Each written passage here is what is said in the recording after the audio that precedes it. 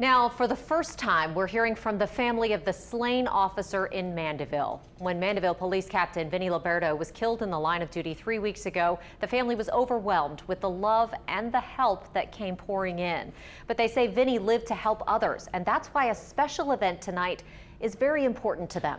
His oldest son drove with his family overnight more than 9 hours to be here. He tells Meg Ferris why. Serving in law enforcement, Vinnie Liberto III knew his brothers and sisters in blue would be at his dad's funeral.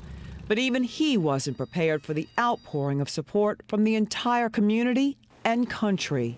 I don't have a single word or an expression to show how much it means to us. There's not a word in the human dictionary in any language to express that.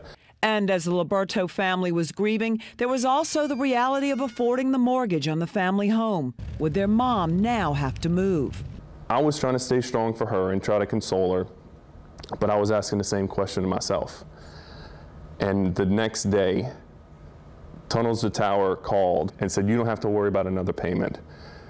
You talk about a relief. Tunnel to Towers formed after the 9/11 attacks to help families of first responders.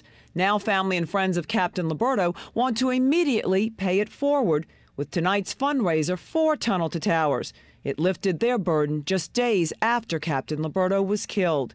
And along with the party, food, and music, Saints and LSU football players and coaches have donated priceless items to auction off.